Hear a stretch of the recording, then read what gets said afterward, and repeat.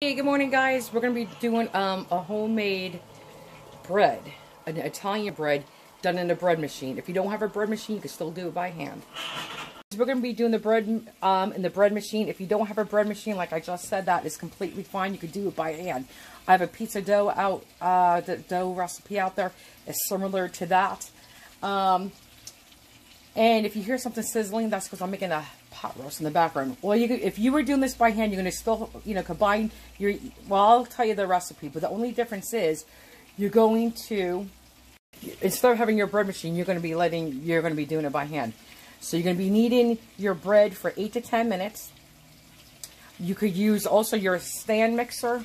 I should be talking to you, but you could use a stand mixer. You could use a KitchenAid to do that.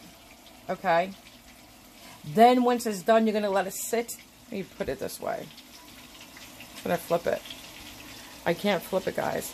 So I apologize for that. So I'm sorry you're staring at my bread machine. Let me shut it off. You're going to let your bread machine or your kitchen, your hand mixer, get that gluten going, and you're going to let it knead it. If not, you could do it by hand. You knead it for about 8 minutes. 6 to 8 minutes, even 10 is fine. The more you work it, the better it is. Then you're going to let it rise for about an hour to hour and a half in a warm, I say dark place, a warm place. You could have your oven on. You could have it sitting by your oven. You have to put saran wrap and a towel over that. If you have a heating pad, you could put it on top of a heating pad. If you have a heating blanket, you could fold it in a heating blanket. But you're going to let it rise for about an hour to hour and a half. You're going to take it out. You're going to punch it down, get all those air bubbles out. Then you're going to re-knead it for about 3 to 6 times only. Then you're going to shape it into whatever, if you're going to put it in a loaf pan, right, you would put it in a loaf pan. You're going to oil your loaf pan. You could use oil. You could use Crisco, just regular Crisco. And you could even do a little butter. You could do a mixture. Watch if you use butter because it could burn. When I do Crisco, I do a mixture of a little bit of butter with some Crisco. And then you're going to put, again, cover that up again, put it in the same dark place, warm, dark place, and then let it rise for another hour. Then you're good to go and bake it in your oven. Okay. Hey guys, we're all set up to make the it's like Italian bread, French bread, Italian bread in our bread machine. And again, if you don't have a bread machine, you can still make the recipe. But for a bread machine, I am using bread machine yeast. Okay? If you don't have a bread machine, use instant yeast. You could use a instant rise yeast, and actually you could use active dry yeast. Okay? But you could definitely use instant yeast. Okay, so anyway, we got sugar in here, we got our salt, we got our bread machine yeast. This is for my water. I'm going to keep it about 80 to 90 degrees. Here's my measuring cups and measuring spoons. And here is, guys, and just so you know, wait a minute. Here is spring water, because I don't believe you could use tap water. I believe the chlorine in there does kill some of your yeast, and it affects the quality and the rise and the tenderness of your bread. And if you don't want to go get water, that's fine. You could use tap water, but let it sit out overnight, 24 hours, because that will help with the chlorine. It dissipates. Can I pronounce that word? Dissipate. Thank you. Dissipates.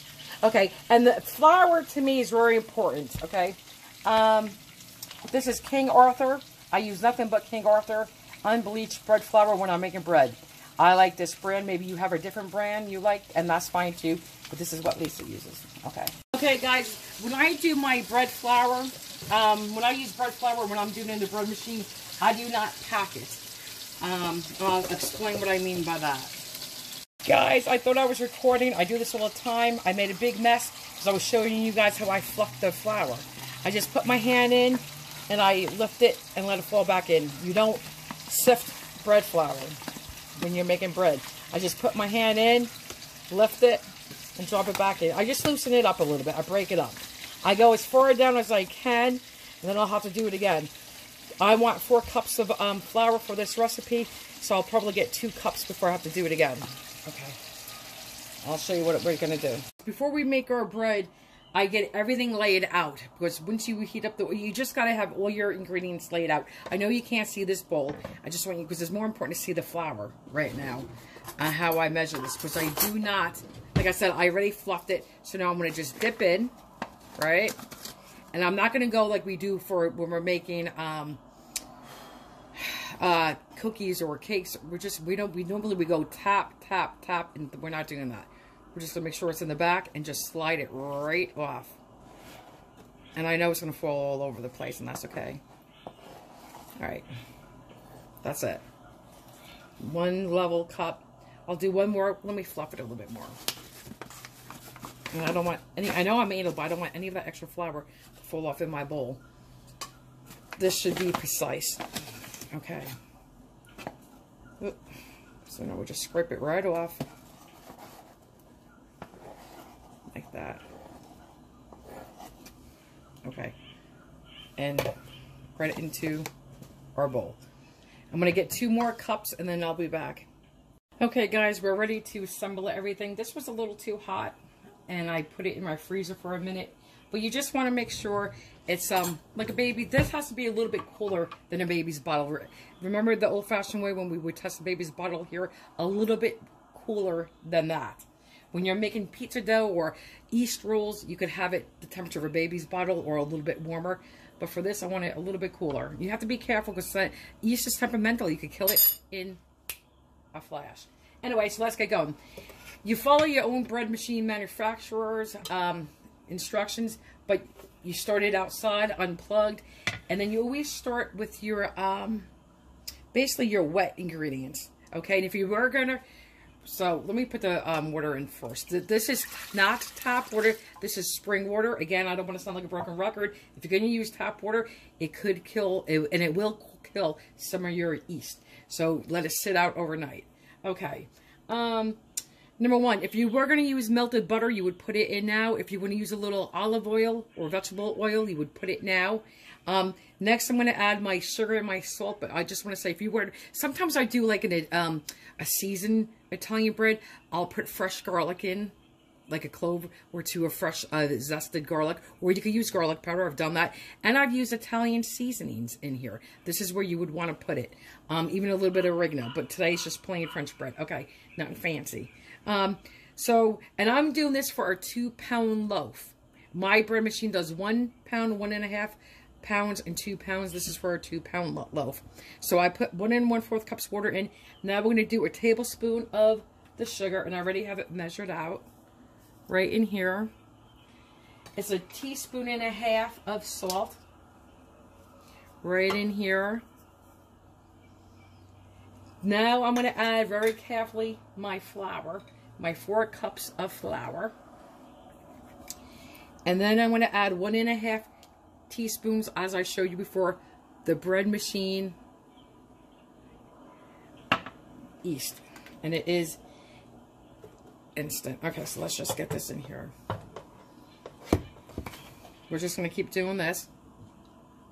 You don't have to, but I'm just going to make sure my flour is all even in all the corners. Okay? Otherwise you get like a little bit of a, you still are going to get that little hill on the end of it. So I'm just smoothing it in the corners, barely. And now I may just make a little bit, teeny bit of a well for my yeast. Again, you have to have fresh yeast, and this stays in the refrigerator. 1.5 teaspoons.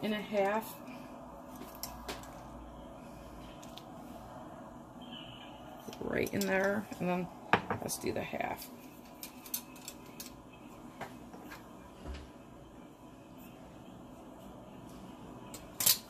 Now I just worked with the yeast, so I will definitely clean up everything thoroughly. Now I'm going to put this in my bread machine. Do you want to watch? I guess so.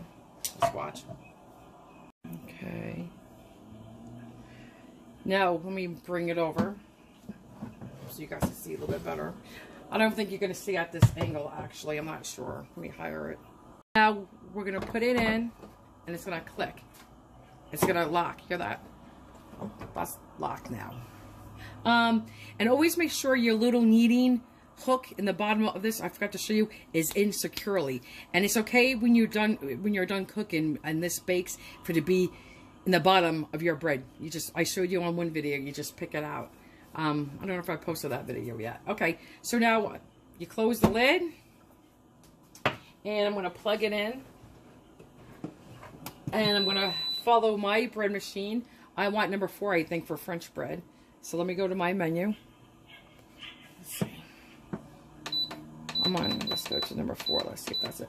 Okay, it's French bread, double check. I want 2 pound. My color loaf, I want medium. I could go light, medium, dark. I'm good to go. I'm going to hit start. And we have 3 hours and 48 minutes until homemade Italian bread. As you can see, it's kneading. It's going to do this a couple of times. And there's one other thing. Oh, during the first few minutes, you can lift this door open to check. Here's my window. It does get fogged up. I want to take a peek. That's okay.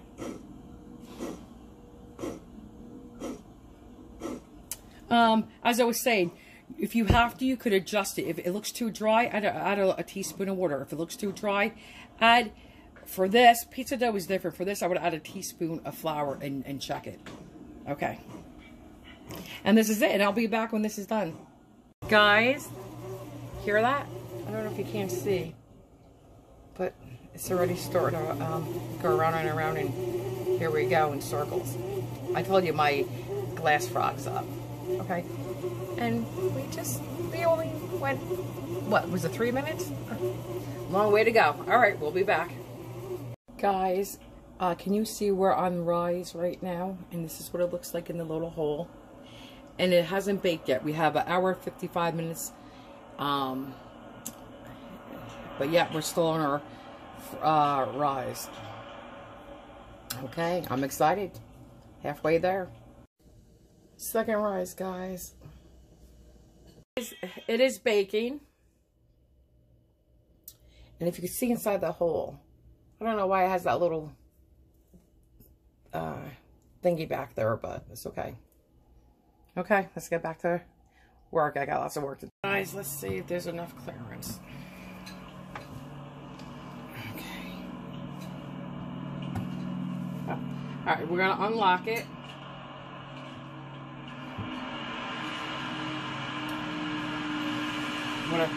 I actually have a little thing to pick up this hook in here.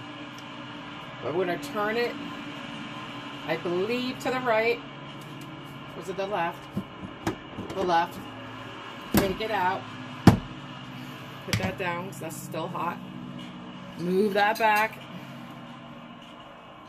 And this is what our bread looks like. Now, I don't know why we have that little thing attached. That's okay. Let's put the light on. I'm going to get some clean paper towels.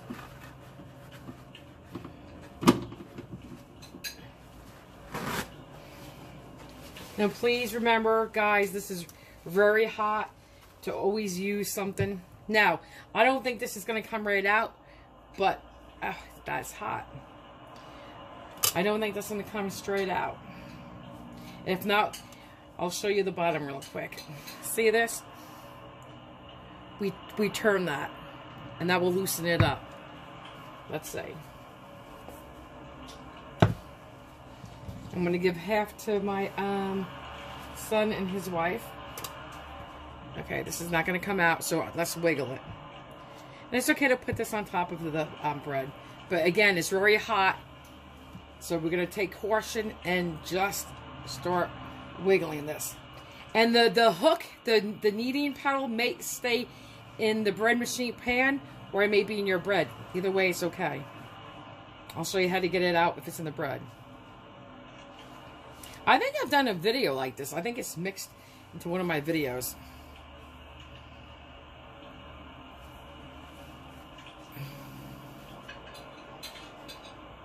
Let's see.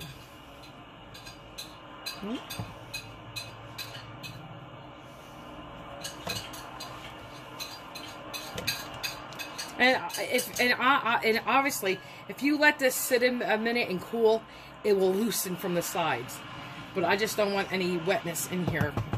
So there you go. I believe when you keep it in the warming thing, it gets a little moist. Maybe that was just me the one day. I don't know. So here we go. And it's in the bread, which is fine. And let's see if you can see it. See that? We'll zoom in. That's the hook. That's fine. We'll get it out.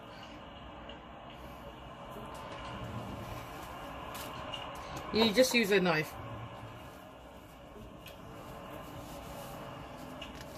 Okay. And you just poke at it. Maybe I could do it like this. That's all. This one's pretty good in there. And that's it. We'll just chip away at it.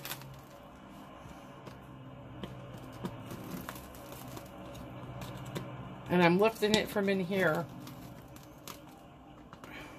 That might want to take that little piece of crust off, which is fine. And I can feel this hook is very hot, so.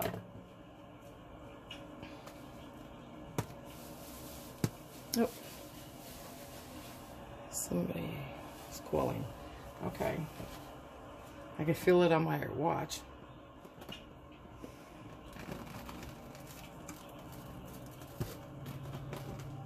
I just don't want to touch it, guys, because I know how hot it is.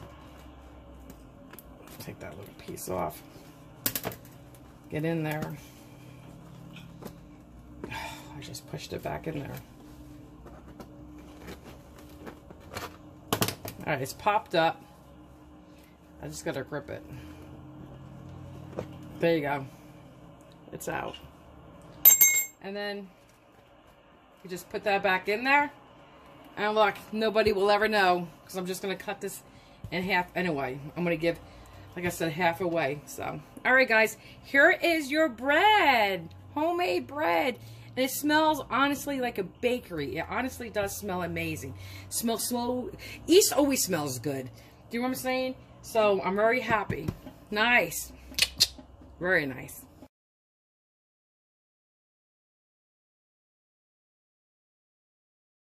Guys, don't mind this. This is just my mashed potatoes. But listen, you know what I'm going to do? I'm going to just cut this in half now. Right? For everybody. Hear that crunchiness? Oh my God. Amazing. Amazing. I just love it.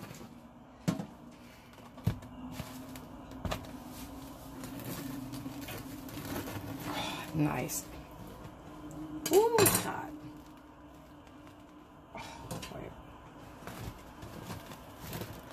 Oh, it's hot, hot, hot.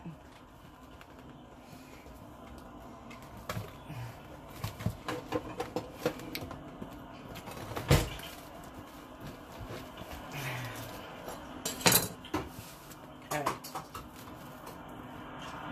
And here you go. Look at that. Let's zoom in. Does that look amazing or what, guys? And it is. So let's put some butter on a piece. Ready?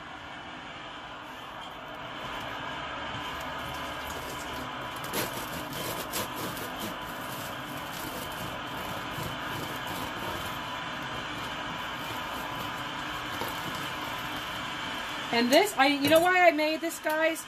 I made this to go with my pot roast tonight, to dunk this inside that gravy. OMG. This dunked in that gravy is going to be so delicious. Okay. Let me put this on a plate.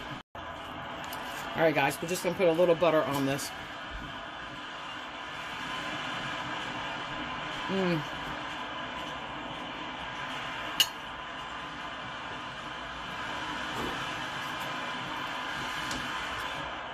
Not too much, just a little bit.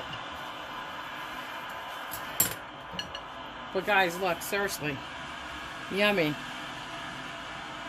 Really yummy. Now let me take a photo and then I'll be back. I'm going to take a photo. I'm just going to dip and break into this. It's so good. I make this all the time. It's really, really good.